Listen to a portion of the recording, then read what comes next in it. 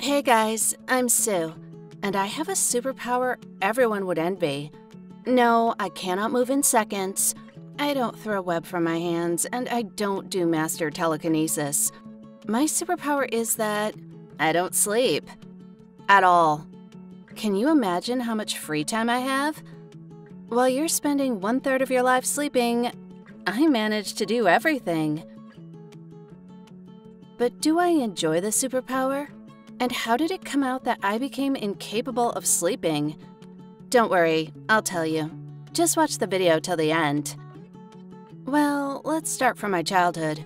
I've always been a sleepyhead, and I liked sleeping most of all, even when I was too small. My parents told me everyone in the neighborhood envied them. While other kids were constantly crying, nagging, demanding attention, I was peacefully sleeping in my bed, at everyone's excitement and pleasure. A perfect and calm kid. However, when I went to kindergarten, I started having problems. It was too difficult to make me get up in the morning. I didn't want to go anywhere, and I always asked my parents to let me sleep more in my warm bed.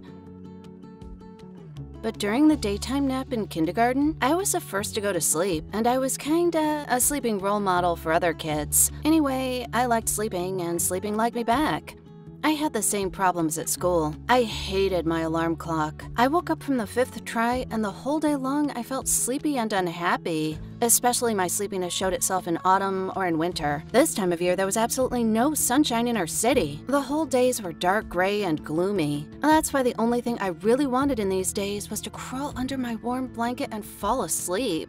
And, on the contrary, when it was sunshine, I could wake up before the alarm clock and be happy all day long doing something. My parents, who were happy about my ability to fall asleep fast when I was a kid, were, however, worried when I became a teenager. So they made me see a doctor. But the doctor made them stop worrying.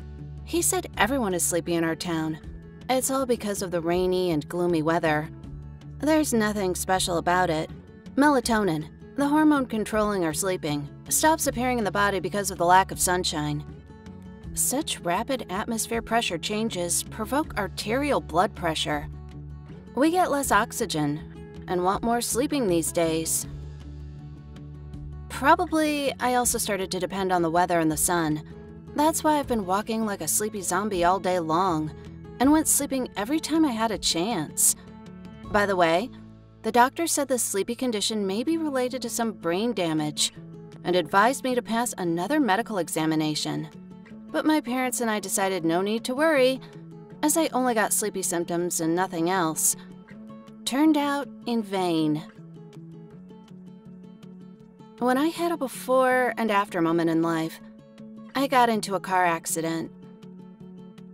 It happened when I was coming back from school. It was a rainy and a little foggy day, and as always, I wanted to sleep very much and get home as fast as possible to have a little nap before doing my homework. My way home from school was about a 20-minute walk, so I always plugged my ears with my headphones and turned on my favorite music or some audiobook not to get bored. It was the same on that unfortunate day. I had my headphones on, the music was on 100% volume, and I was hurrying home. I thought I'd managed to run across the road on beaming traffic lights, but I never even guessed that a drizzling rain and a fog may make me less visible for the driver. And then I heard the brakes screech, someone screaming, and complete darkness. When I became conscious, I didn't realize at once why I was in the hospital, why I was having such a terrible headache, and why my mom was crying when she saw me looking at her. It turned out, that day, a car hit me. The driver was taking a turn on an average speed, but he didn't see someone was crossing the road. That's why he didn't manage to hit the brakes, and we collided. I was pushed away for several meters. I had a hard head blow. The aftermath was terrible. First it was clinical death, then a 2-week coma. I can't even imagine what my parents had to go through.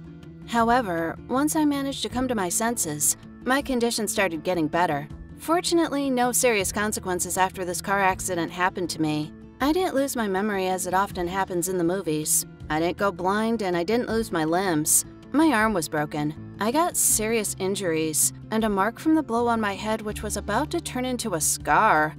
Sometimes I had headaches at night, but the injections helped me. They relieved the pain and I could sleep well. I learned that something was wrong with me since the first day they discharged me from the hospital. I spent almost 2 months there, and I was dreaming to get home as soon as possible in my beautiful and sweet bed. I imagined I would climb under the blanket and sleep until lunch. I was free of school for a while for well-known reasons. How surprised I was when I got into my favorite bed and I didn't feel my habitual sleepiness as soon as I closed my eyes. I'm not used to having problems with sleep at all. As soon as my head touched the pillow, I would start sleeping. Not this time. I was turning from one side to another, and anyway, I didn't sleep. In the morning, I went downstairs feeling tormented and having a wild headache. Me and my parents decided it's just the way I'm getting adapted to home after a long stay in the hospital. But during the day, I tried hard to sleep, but I didn't manage to. And the same with the next night. I was dizzy.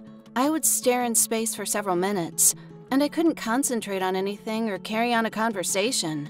Eventually, my mom called the hospital. She spoke to my doctor, and he advised her to make me a sedative injection, just like they did in the hospital. Hallelujah! It worked out. I fell asleep during the daytime and woke next morning. It was so cool to feel relaxed and fresh again. Now I wasn't sleepy at all. I helped my mom. I met my friends, and I watched my favorite series. Anyway, I got back to normal life. But as soon as night came, I understood my life probably will never be normal again. I couldn't fall asleep again, though I tried so many ways to do it. Well, I drank chamomile relaxing tea, counted sheep, tried to meditate, listened to music. Nothing helped. And for the next 2 days, the same. I talked to the doctor on the phone, and he said my insomnia could be a non-discovered aftermath of the car accident. Thus, me and my mom went to the hospital for an extra examination. It lasted for several weeks. We even had to call doctors from other cities for a joint consultation. The local doctor saw these symptoms for the first time in his life and was unable to diagnose me. All this time, I hadn't been sleeping at night. Surprisingly, I felt very fresh. But sometimes they gave me special injections so that I got a little nap. Well, the doctors came to the conclusion that the part of my brain responsible for sleeping wasn't functioning well even before the car accident. After the accident, this malfunction changed its way to a completely different one. So my body just decided that sleeping is for losers. It's gonna feel great even without sleeping. No one has ever invented a medicine for absolute insomnia, as the doctors called it. That's why the only thing I can do now is to stay awake all the time. Sometimes I still have to use the injections, so that my brain can relax a little. I've been living like this for a year already. Of course, I feel stressed because of the illnesses.